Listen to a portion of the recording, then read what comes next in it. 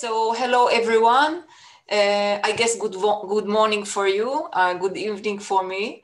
And I'm delighted to present Ariel Levine from the National Institute of Health, who will be talking about spinal cord circuits for motor control. Ariel is an MD PhD. She received her PhD from Rockefeller University and then the MD from Cornell University. She started working on spinal cord neurons during her postdoc with Dr. Samuel Puff at the Salk Institute. She established her lab a few years ago in 2015 at NIH. She is running a vibrant lab on very interesting subjects related to molecular, cellular, and circuit level understanding of spinal cord functions during normal behavior and during learning. Ariel, the stage is all yours. Thank you. And I wanna thank you for the invitation. I also really wanna thank the Neuromatch organizers for the creativity and the work that I know has gone into this very different kind of meeting, and to the participants for showing up at like whatever time zone it is for you. So I hope that today I'm gonna tell you mostly one story from our lab, and most of it is published, not all. But I decided that I'm actually going to tell it the way we really did it, not the way we like wrote it up in the paper and the way you typically, you know, kind of prepare your story for others. So I'll give you a little bit of behind the scenes, kind of what was going on. So overall in lab, let's see. Why can I not advance? Oh, there we go. Okay. We're interested in the spinal cord. We study the mouse spinal cord for the most part. We're also interested in general in other mammalian species. And the reason is we think the spinal cord is the main link between the brain and the body. So in order to have sensory information come in, motor information go out, but also all of the autonomics, all of the control over your organs and the sensation from them is happening through the spinal cord. And it's not just a passive relay, it's integrating information all the time. And so we really think of it as kind of the magical connection that's making everything that happens in your brain, all of these computations actually linked out to the real world and have the embodied kind of neuroscience through the spinal cord. So in general, if we look at the spinal cord in one transverse section, we can see that locally you get this repeating unit at all of the different levels of the spinal cord. Sensory information is coming in the dorsal horn. Motor information, for the most part, it's a simplification, is going out from the ventral horn where motor neurons then contact the muscles of the body. And then there's a big area in the middle that we think of as integrative. And so it's taking sensory and motor information for transformations, and also importantly, linking that with information coming in from other sources. So the spinal cord is not isolated. It's actually an excellent communication all the time with the brain. So various brain areas such as sensory and motor cortex, the red nucleus in the midbrain, reticular formation, and vestibular nuclei are sending information to the spinal cord. But this is not just like a one-way direction motor command, but rather they're sending information, it's integrated in the cord with sensory information, and then other signals are sent back up to the brain. So I really think of the cord like in dialogue with the brain all the time. And our questions are really about what are the spinal cord cell types? How are they having these functions? So overall, we're interested at the cellular and circuit level, and also a little bit molecular. And our focus is really more on motor function, but of course the cord does lots of things and we're interested in all of them. So there are kind of two ends to our work. One is to understand the cell types of the spinal cord, and the other is to really understand their contribution to behavior. And so we kind of toggle back and forth between looking at the neuroscience and looking at the behavior.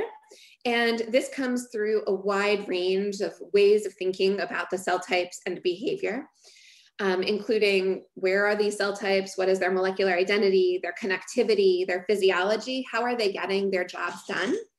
And then what are their jobs? What are the computations or their activity patterns? What are they sufficient for and necessary for in motor control? So the first very small vignette, I'm just going to really show a few slides, but I think it's really important, is the first kind of set of experiments we did in my lab was to ask, what are the cell types of the mammalian spinal cord?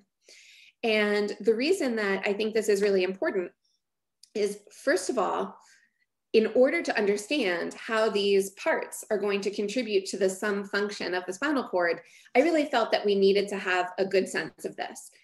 And the second reason I think it's important is it really brings to the forefront questions of, how are we even thinking about cell types? Are these the meaningful units for function? How are we characterizing them?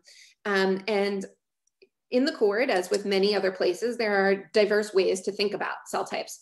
So it can be from where they come in the embryo, their lineage, or molecular markers. We can categorize them by their shape, by their connectivity. Are they premotor? Are they post-sensory? Things like that.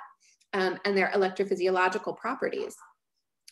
The problem is that different people have taken different ones, and really none of these have added up to a full schema and framework that we can use to understand function in the adult. And so when I started my lab, I thought, okay, if we're going to get there, the first thing we need is at least to know who our players are. And we took advantage of the fact that we think gene expression patterns are ultimately what's giving rise to and controlling all of these other features. So there are gene expression signatures that endow neurons with their function. And so we thought, well, if we can go see those signatures, then we can really start to have at least an overlaying framework for thinking about the cell types. So we turned to single cell sequencing, and I'm going to skip over a lot of our work here so that I can get into another story later. But suffice it to say, we had the first atlas of the spinal cord, and we've now taken it and integrated it with subsequent studies that came out to have like a really big harmonized set of cell types across different biological parameters. And we can do this at the course level. We've also done this now at the neuron level. So taking the neurons and really going in and seeing what are their subtypes. And this has allowed us to have, I think, a really refined and exciting idea about what is neuronal heterogeneity in the cord. What is it about? What do different neurons look like? So these are the clusters that we have, where each dot here is representing a cell. And when you see these nice groupings, those generally refer to cell types. But what we really wanted to do now is come back into tissue, come back in vivo into function, and be able to work with these. And so we went marker by marker in huge profiles, doing combinatorial labeling to say, do these truly exist in tissue? Where are they? What is their prevalence? And can we make a map now of each of these neuron types? So for example, I'm zooming in on one family of cell types that we had here. So if we look here, there, I don't know if you can see my mouse, but there this group, this green group over here, excitatory 14 through 19. And when we zoom in on just that group, we can now use markers to label the whole group, such as SOX5, or to subdivide local neighborhoods, individuals kind of within this family. And so I've given a few examples of those genes here. And then we can go look in tissue and see, okay, SOX5 is the family name. Each of these individuals are present. They don't overlap. We can really start to appreciate them and identify cluster definitions for each of these cell types.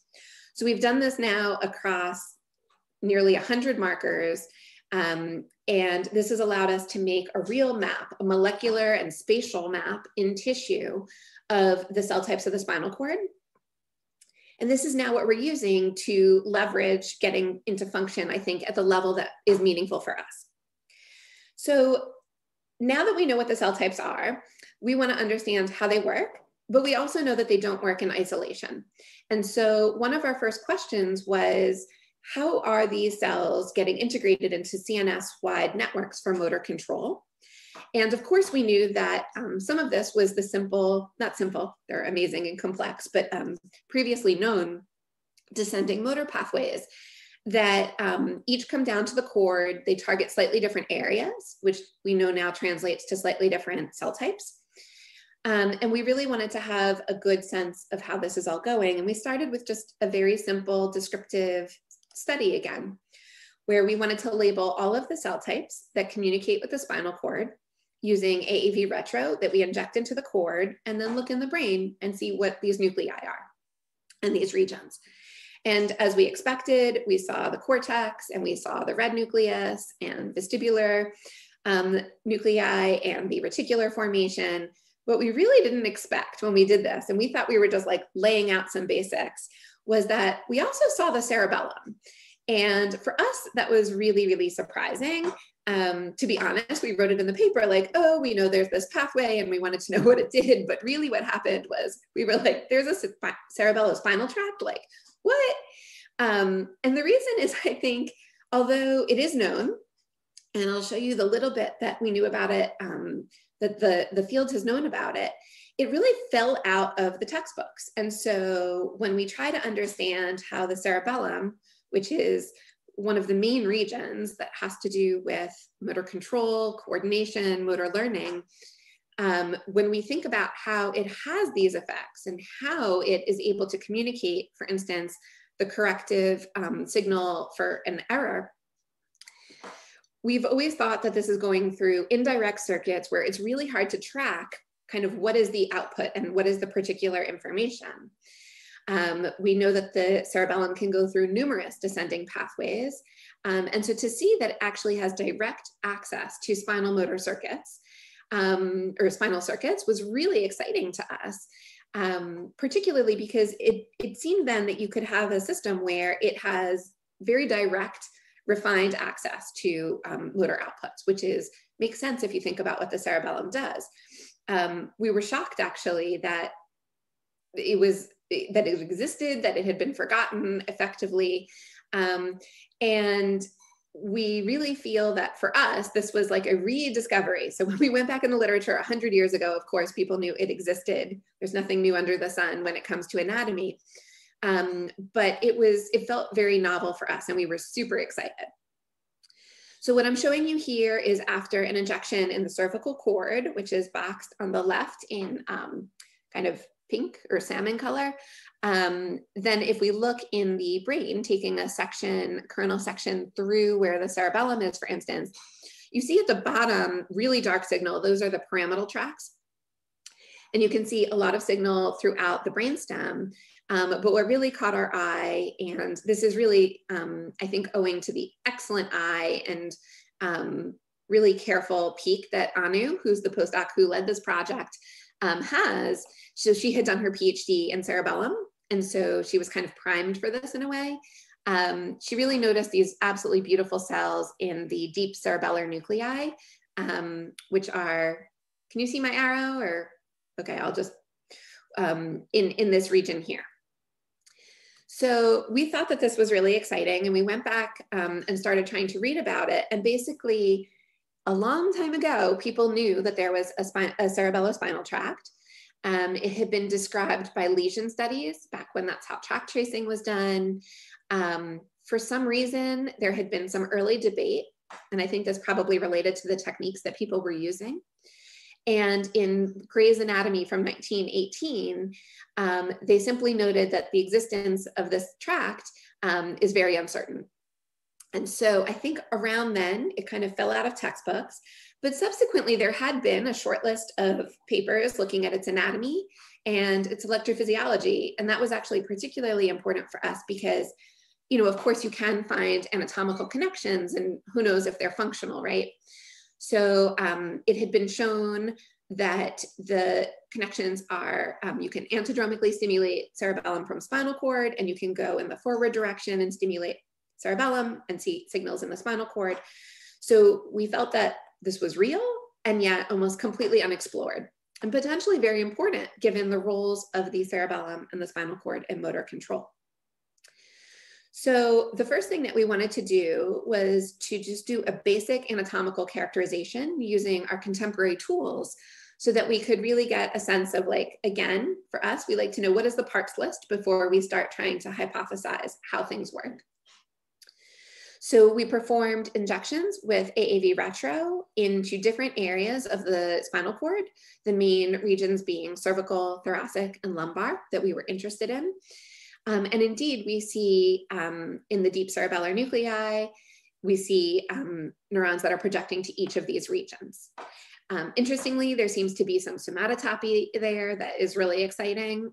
But the thing that was important for us here is that actually the cerebellum can directly contact each region of the cord. These are excitatory projection neurons, which actually in the cerebellum, not all projection neurons are excitatory. So this was particularly important for us to check. And so what we did for this is we injected our AAV retro into the spinal cord, and it had BFP. We then used GFP probe to look at it, look at the virus expressing cells. And we compared this to the glutamatergic marker SLC17A6, vGlut2. We found that virtually all of the projection neurons were excitatory. And this was in each of the deep nuclei where we see cerebellospinal neurons. So we conclude that they're excitatory. And basically using careful anatomical analysis, Anu was able to divide this pathway into 3 major tracks or subdivisions. So there's a cerebellospinal tract that goes to the ipsilateral cervical spinal cord, and that's mainly derived from the anterior interpositus. Then there's a cerebellospinal tract that goes to the contralateral cervical spinal cord, and that's mainly from the vestigial and posterior interpositus nuclei. And then there's an ipsilateral tract that also goes directly to the lumbar cord, and that's completely on the ipsilateral side and from, again, mostly anterior interpositus. So the fact that there's this really nice anatomical segregation of the different pathways allowed us to go in and target them individually. So we next really wanted to understand, like, what's their function? What are they good for in behavior? Can we start to kind of put them into the map of how we think about motor control? So to do this, we started with DREADS, which is a pharmacogenetic strategy for manipulating cell activity in a time-controlled manner.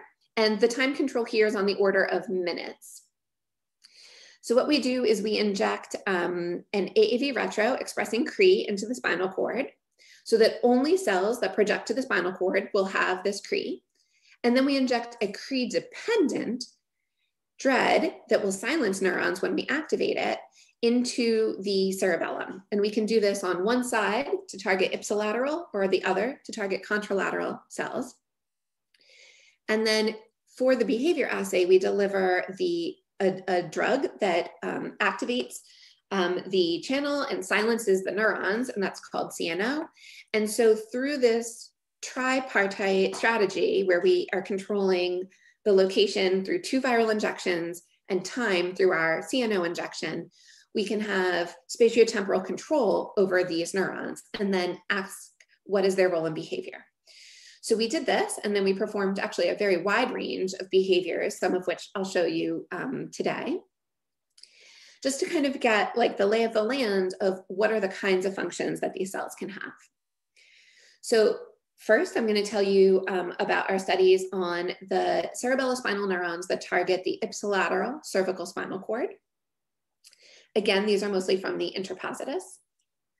So the first assay that we did is actually skilled reaching. And the reason for that is it's known that the cerebellum plays a role in this behavior. We thought, oh, these signals are going to the cervical spinal cord, and that's kind of like one of the exciting forelimb skills that mice can do. So we wanted to start here. And I just want to show you a little bit about the assay. I'm sure many of you are familiar with it. But basically, a mouse is given the opportunity to reach for a pellet, and so that's a success. And then it can fail in multiple ways. So it can completely be in the wrong department, like that mouse. It can get near the pellet, but then dislodge it, or it can actually grasp the pellet, but then fail to hold it all the way to the mouth. So we performed this assay and silenced the ipsilateral cervically projecting cerebellospinal neurons. And what we found is that actually they really can never get good at this task. So normal animals start with some kind of like low proficiency. And as you train them over multiple days, 1 session per day, they get better and better. This is an example of motor learning and also motor proficiency to get to these like high levels. And we found that when we silence these neurons, that the animals really cannot do that. So the question next was, is this about the learning or the proficiency? right? So it could be that once the animals have learned, they no longer need this pathway. So we know the cerebellum has a key role in motor learning. So maybe it's just that. Or it could be that it's required really for the execution of the behavior. And so we took a large cohort of animals that were trained normally, and then we silenced these neurons. And actually what we found is that if we just gave these animals vehicle, they were still very proficient. But if we gave them, oh, I'm sorry, this is an error. It should say CNO in red, then immediately their proficiency and their skill level went down. So their ability to carry out the task was really impaired by silencing these neurons even after the learning had occurred.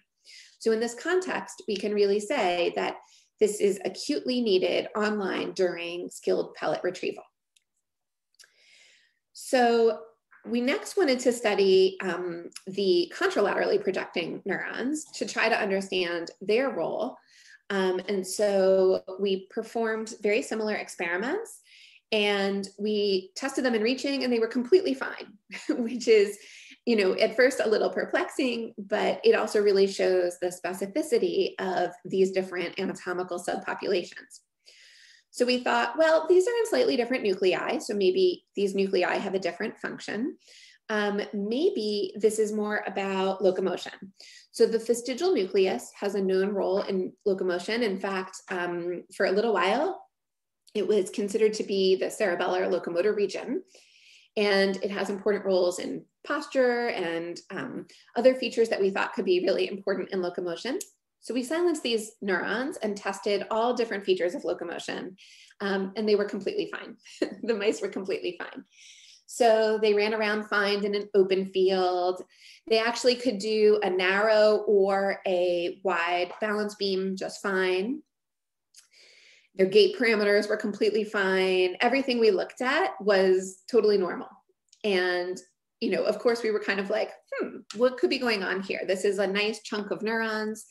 Can we try to understand a little bit more about them? So we decided to do a more complex locomotor task. And for that, we turned to rotarod. Now, this is a task that involves not just can you walk, like, kind of overground basic locomotion, but it incorporates numerous things that we thought the cerebellum might be involved in, including balance, gait, coordination, and motor learning. So I'm going to show you an example. So both of these mice had surgeries, so that's why they're missing some back fur. But I'm going to show you a naive mouse doing this task where this rod is rotating and the animal has to learn to stay on. And I think you can appreciate every step is different. There's a lot of balance corrections. You can see it really using its tail. It tends to get far back on the rod and then realize it has to go forward. Whereas an experienced animal that's been trained for 4 days at 4 trials per day stays kind of calmly on the top of the rod. Every step looks very similar to the previous step. The tail is used less, and this animal kind of like has it down. So if you look at how long they can stay on the rod, which is latency to fall, which is the plot at the bottom, you can see that the animals improve over trials and days. And so all of these complex features together go into rotarod performance. What we found is that when we silence, using the CNO strategy at first, these neurons, the animals are really, really impaired in their ability to improve on rotarod. And so the controls are progressing very beautifully, but the CNO treated animals are falling off the rod significantly earlier.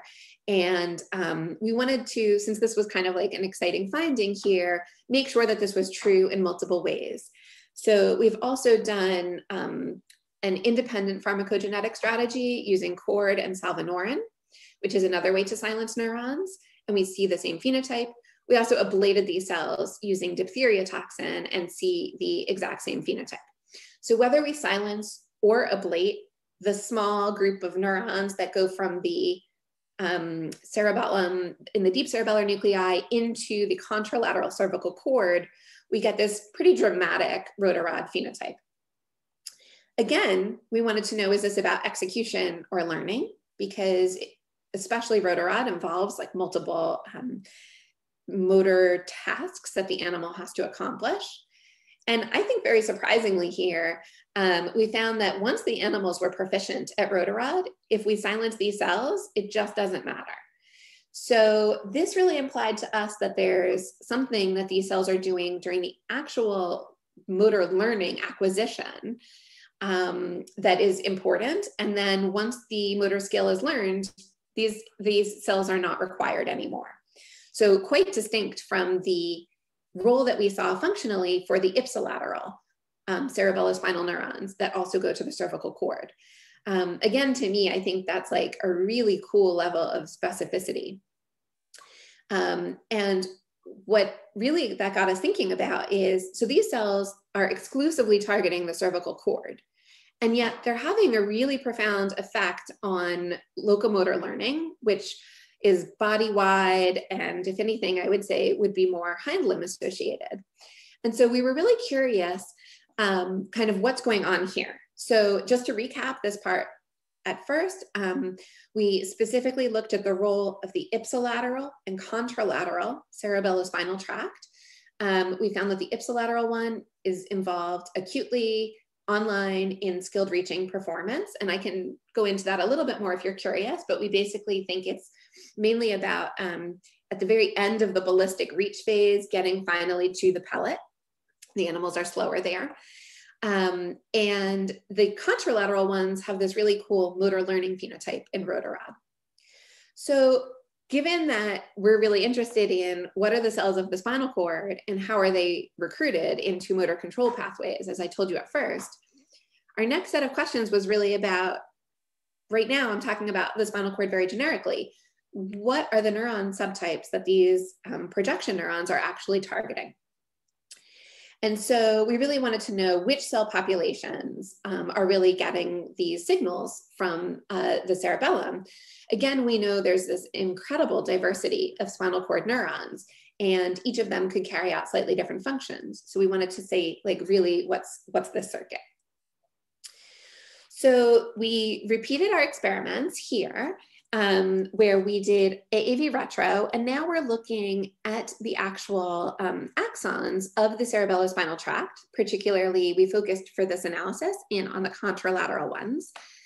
And we look to see where they go. So they actually do their contralateral cross in the cerebellum, and then they descend from there. When we look inside the spinal cord, you can see that they're in the ventrolateral white matter. So dorsal's on top, ventral's on the bottom. And then they enter the spinal cord gray matter, and they really terminate very densely in lamina 8. And that was super cool for us because lamina 8 is known to be the hub of interlimb communication. So in that area, you have neurons that target the other side of the spinal cord for left-right communication, and also that go from lumbar to cervical and cervical to lumbar for ensuring forelimb, hindlimb communication. So for us, that was really neat because it would provide an anatomical substrate for interlimb communication, and also for kind of like a body-wide motor coordination that could be controlled through hitting just neurons in the cervical lamina 8. So we next wanted to see if these were bona fide synaptic terminals that are happening here, because of course, if we just see the axons, it could be in passage. So we performed a very similar experiment. But here we're labeling the synapses, not the axons. So we inject a FLIPO into the AAV retro FLIPO into the spinal cord. And then up in the cerebellum on the contralateral side, we're injecting a synaptophysin fused to GFP. And again, you can see in the spinal cord, synapses over lamina 8, and actually also on the boundary between lamina 7 and lamina 8. And we confirmed that many of these synapses are indeed seem to be targeting local neurons in that area. So you see them juxtaposed very closely with postsynaptic markers such as PSD95. We next wanted to ask, okay, so now we've narrowed it down. We know that it's in this region. What are neurons in this region that could be helping to carry out the functions of cerebellum and motor control? So we first looked at, we looked at a number of cell types. So for instance, we looked at V2A neurons, which are known to get brainstem inputs and cortical inputs. We looked at cholinergic neurons. We looked at a number of possibilities, but one that I want to highlight today that's positive was a group of V1 interneurons, which are segmental inhibitory neurons in the cord. So we basically used genetics to label these neurons, and indeed we found many inputs onto them. So this would be one way that the cerebellum can access local circuitry for instance, head and neck control, particularly in the upper cervical cord, or forelimb control in the lower cervical cord. And that's quantified here. And then I just want to really highlight Anu's amazing work here, because this is very heroic. I'm sure you can see in our schematic how many injection symbols there are here. So Anu injected the lumbar cord so that we could see all neurons that target the lumbar cord. She injected the cervical cord so we could see which are the cerebellospinal neurons that are targeting that region, and the cerebellum. And that allowed her to see the long descending propriospinal neurons that extend from the cervical cord down to lumbar, and the fact that they get inputs from the cerebellum. So this is now a 3-part circuit in one section that we get to see these connections.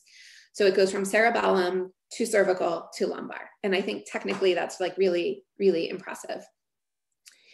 So to summarize that part, these neurons are targeting at least 2 different kinds of spinal neurons, probably more: the V1 segmental neurons and long descending spinal neurons. And I should note that these yellow long descending spinal neurons get convergent input from other descending pathways, such as reticulospinal neurons as well. So they may be kind of like bringing together these different descending inputs into one integrated node. In addition, these neurons target multiple other areas in the brain, in particular, other descending motor control pathways. So we're really interested in the idea that they actually bind together descending inputs, maybe for time purposes, for synchronizing, or for other reasons. And you know, really kind of thinking about them as linking together motor control circuits throughout the CNS. So I hope that I've showed you today that I think we have really exciting work identifying, at least functionally, and bringing into the modern age, a 5th descending pathway for motor control. So in addition to the 4 that we knew before, there's now a 5th, and that's really exciting. And one thing that I would just note is actually, now that we've been reading more and more, there's a ton of minor quote unquote pathways that connect the brain and the spinal cord in both directions, descending and ascending. And I think that having a more nuanced idea about how these circuits are connected will allow us kind of to get to that next level of function, thinking about how information is moving through these systems. So finally, I just want to conclude with some of our ongoing work and where we're headed. We want to identify and characterize spinal cord neurons associated with very simple movements, then probe what their functional contributions are. We're, of course, really excited to see how they're integrated into broad networks throughout the CNS. And lastly, we're really interested in applying this knowledge to discover new or refine existing therapeutic targets for spinal cord injury and stroke. So this is our group, and I'm really, I just love them. It's a great group, and I really want to thank them. So the work that I presented today, the cell type analysis, was mainly done by Daniel and Ryan. And the cerebellospinal story was done by Anu, with a lot of help from Arnab, who's not pictured here, who's in Alex Chesler's lab, and from Courtney. So you can see Anu and Courtney doing some skilled forelimb reaching. And that's our group. Doing some motor control, and I guess showing all of the variability of what can be there. So I want to thank our group and our institute and INDS and all of our amazing collaborators, and particularly Stephanie Koch and Alex Chesler, who contributed to the work I showed you today. And I guess I'll take any questions. Thank you, Ariel. This was a really exciting talk, and we have some questions. Okay. So the first one is from Mike. Mike, would you like to go live and ask your question? Or I can just read it out. So the question, for your skilled pellet retrieval task, do you see individual variation in performance of each of your wild type experimental mice? Also, what was the sex of the mice? Yeah, so, okay, I'll handle the second one. Well, they're both very easy. The answer is yes, and male and female. So we use male and female equal distribution for everything, for our histology and our behavior. And we do see individual variability. So in the plots I was showing, that's mean and standard error. But you see, for sure, there are some animals that seem just not motivated, and others that, you know, are really on it. And then there are animals that start off motivated and then they get bored with the task. The way that we run the task, we embrace some of that variability. So the animal is freely moving. The task is a little harder because it's on a pedestal instead of like on a shelf. And we're interested in that variability. It's one of the features that we look at. So I would say for sure. And there are ways to modify the task so you have less variability. Yeah, that's how we do it. So next question is from Gregory, Piercy.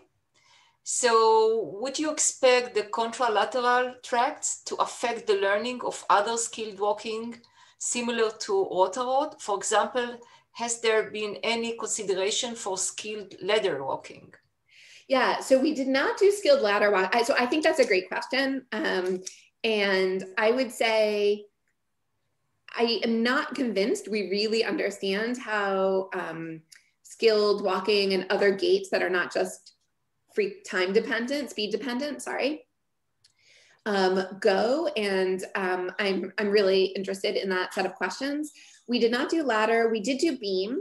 So the way that we do beam is the animals do get multiple sessions to get better and better at it. And we did not see any effect there, but I think you're right. Irregular ladder would be a cool way to do this as well. I would say overall, I think it's a great idea to broaden out the behavior to see what are the particular features that are perturbed. But I also feel that like in general already, these behaviors incorporate so many broad things that I think rather we like to take the point of view of like, okay, now let's think about all the components that go into rotarod and are they perturbed? But it's a great question. So next one, Daniel Dotan, would you like to take it live? You can open your mic. No. So the question, does the neurons projecting ipsilaterally or contralateral show different arborization of collaterals, such as terminals within the gigantocellular or the olive nuclei? It's a fantastic question and we don't know. So we focused first to just say like, at least for one subtract of this population, which is really like, you know, between dozens and low hundreds of cells per mouse, what is its pattern? And we did not do it for the lumbar or the ipsilateral yet. And I think it's a great question. I expect because they're basically in different deep cerebellar nuclei that they will have different outputs throughout the brain and maybe also within the spinal cord. And we know that they have really different functions. So I expect the answer is yes, but I have no idea. So Ifat, would you like to go live? Would you like to ask your question? Is everyone really shy? I think so. Okay, I mean, I'm happy to hear people like speak directly. It's kind of Ifat is asking, do you think that a similar pathway exists also in higher animals, non-human primates? If so, what is the relative size of this pathway compared to the cerebral spinal system? By the way, you are very complimented. I mean, yeah. Thank you. Thank you. Yeah, I can't see the chat, so like that's really nice to know. I appreciate it. Yeah. So just to mention. Yeah. So it definitely exists. It's been examined in non-human primates. I think that the relative size, I don't think we know. You know, I would say that this is kind of what you know, like really, I think it had been forgotten from the textbooks and it's understudied. And, you know, I would really love to see these kinds of studies going forward now that we know it's there and it might be really cool. Yeah. So I guess we have time for maybe one more question, maybe more. So Lena Ting, do you want to go live? Lena?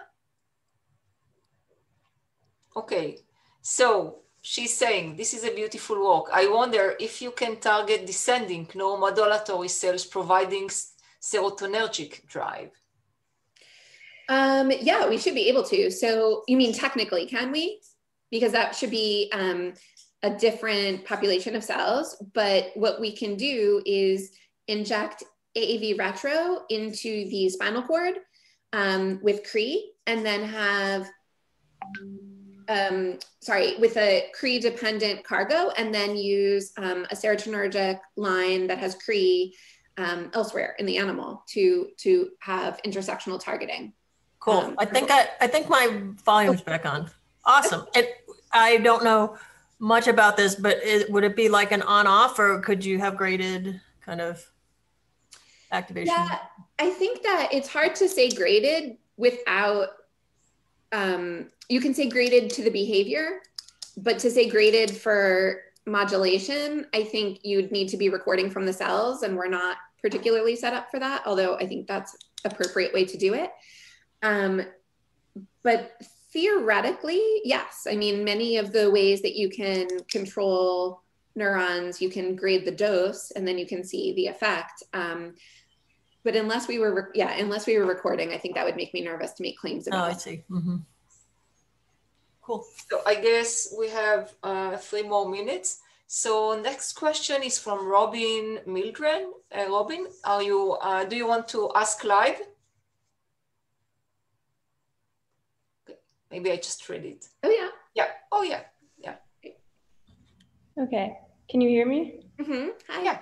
Hi. So I'm really interested in the cerebellar input to propriospinal neurons and potentially linking limbs and coordinating limbs. Mm-hmm. And I was wondering if you've tried to come up with some sort of like paradigm to test that behaviorally, maybe with a knockout or something like that. So we have not, so do you mean like directly perturbing the long propriospinal neurons? Or the cerebellar input that might perturb input to propriospinal neurons, and then maybe looking at how that changes coordination, or something like a split belt treadmill where you're changing how you coordinate limbs. So we have not, that's a great question. You know, I should ask Megan Carey or someone else who does split belt. I think that we only looked for limb coordination at basic gait parameters. And I think that that's like a kind of poor way to do it, because the truth is that those gait parameters are really robust to descending changes, right? Like the animal can basically get around walking normally, pretty robustly. And so using a technique that would draw out those differences, I think that's a fantastic idea. So similarly to the earlier question about the irregular ladder, I think in that context, you know, if the forelimb stumbles, you can see what does the hind limb do in the next step or two, would be one way, or having the split belt, forelimb versus hind limb or right versus left. I think those would be really cool questions. Yeah. So I guess before we are being cut off, I would like to thank you for this really, really great talk. Thank you. And looking forward to see your new stuff.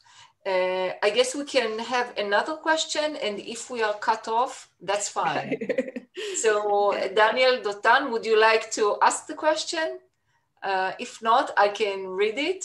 Any effect on rotation, tail body head rotation, or cervical rotation? That might be, here's Daniel is here. Yeah, Daniel. Yeah, it's a fantastic question. Sad to say, like, our ability to chase down these questions outstripped our abilities as we were setting up really refined behavior assays, which we now have. And so this data was collected with like single camera, you know, not the resolution that we would want, but we're now completely set up to be doing that, right? So I think that being able to study whole body coordination requires a different level of the data itself and then the analysis. And I 100% agree that that's, you know, kind of where we want to be, particularly because, for instance, of the cerebellospinal neurons that project to V1, which is that inhibitory subtype in the ventral spinal cord, those were mainly at the very rostral levels of the cervical cord, which we think would be neck and head control, which of course can set the stage for, you know, obviously everything in terms of posture and alignment. So I think, again, great question. And unfortunately, I don't really know the answer. Okay, so I think we are done. Awesome. Thank you. Thank you for the opportunity. Thank you very much. Yeah. Great. Take care. And if anyone has other questions or wants to get in touch, please just email me. Thank you. Bye. Bye.